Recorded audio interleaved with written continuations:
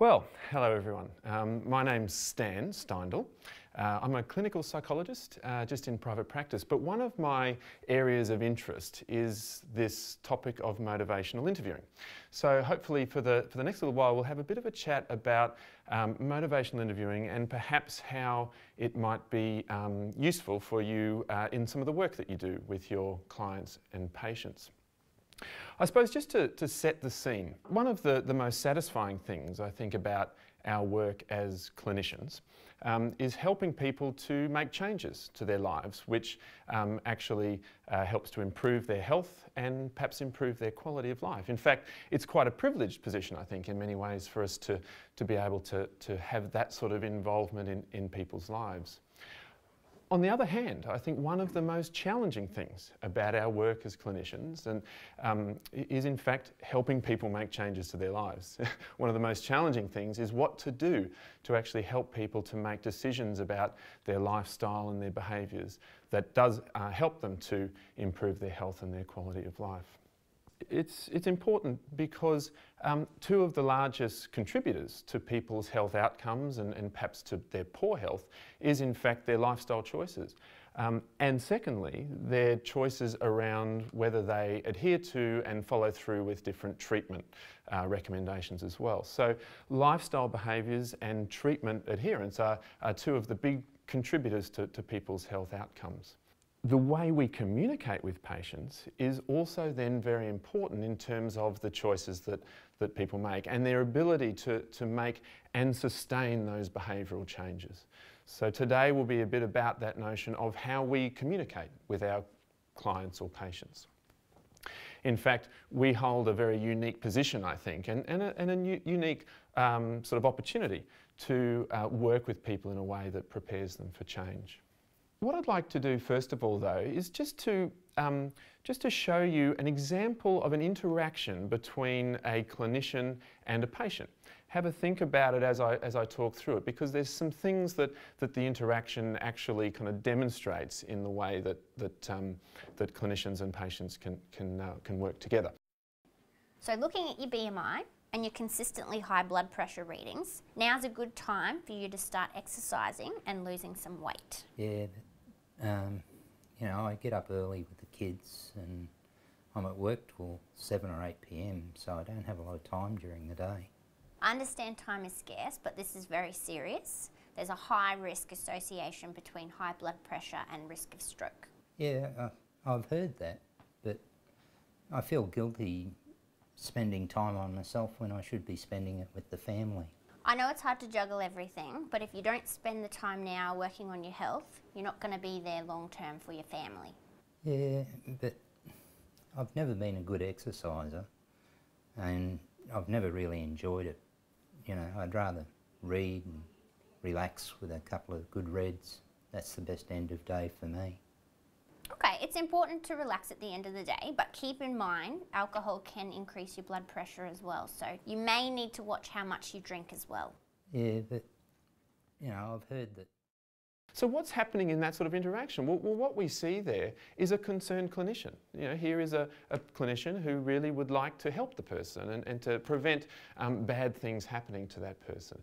And the clinician is showing good skills. There's good communication skills, good kind of reflections of some of the harder bits that the patient is experiencing. And the clinician in amongst that is offering logical arguments for change. They're presenting the reasons that the person should change. The only problem is the patient is arguing back. The patient is arguing against change. It's becoming this interaction between the two whereby the clinician on the one hand is trying to put all of those good arguments for why the client should change out there, and the client is arguing against those reasons. He's putting all the reasons why they can't or shouldn't or won't change. There's a little bit of an interaction that we often see in that situation where each person is kind of starting their sentence with yes, but. Maybe you should make this change. Yeah, but I can't because of this. Yeah, but maybe you should because of this. Yeah, but I can't because of this. And that yes, but sort of tennis, in a way, is actually creating an argument. It's friendly and nice and pleasant, but nevertheless it's an argument and the client is arguing against change. The really important thing for us as clinicians to stop and consider as well, though, is that there's something in what the clinician, or we as clinicians, are doing that's actually evoking that from the client. And that's really important, because we know that the more that we evoke arguments against change from the client, the less likely that they actually will change. So in an interaction like that, the clinician and the clinician's behaviours are actually reducing the likelihood of the client actually making any of the changes that ultimately might be important for them.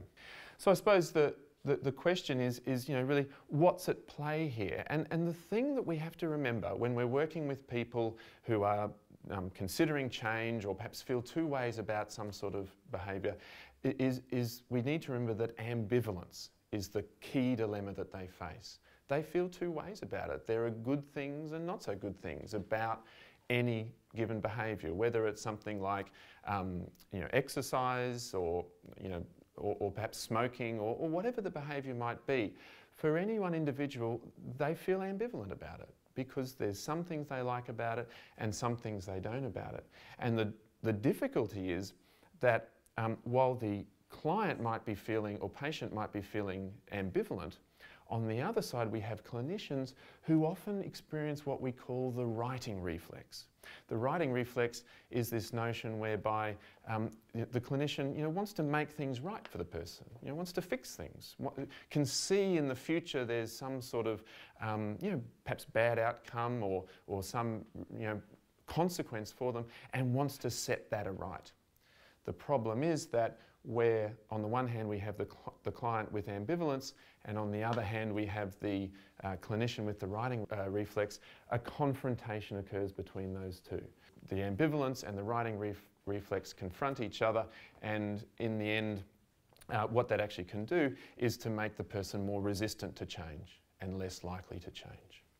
So faced with this dilemma, faced with this notion that we're wanting to help people to make changes to improve their health and their quality of life, but also this notion that that we're really wanting to avoid those arguments whereby the client becomes more and more resistant of change, they've developed some early concepts, and probably the first one is a really important take-home message from all of this, and that is that we're really wanting the client, rather than the clinician, to be making the arguments for change. That's a fundamental kind of element of what we're now trying to do when working with our clients. Our role is actually much more just about evoking from the clients their own concerns and their own motivations.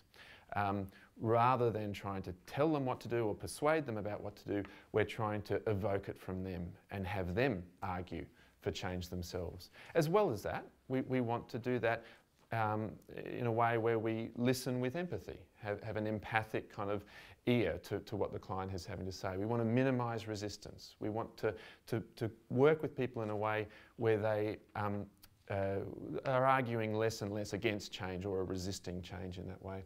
And we're wanting to nurture hope and optimism. We want to create a sense of optimism that things can change for them. So out of those early concepts, I guess, was developed this approach called motivational interviewing.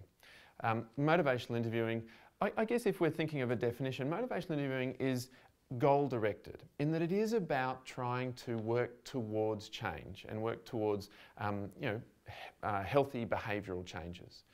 But it's also client-centred, in that while there are these goals and we're working towards something, we're wanting to do it in a way whereby we're evoking that from the clients. It's evoking their choices and their strategies and their goals. We do those things in order to elicit some sort of behaviour change for the client by helping them to explore and resolve ambivalence. So while ambivalence is there and is something that we're not wanting to sort of argue against, we recognise that it's there and we try to explore it and ultimately resolve it for the person so they're able to make their own personal choice.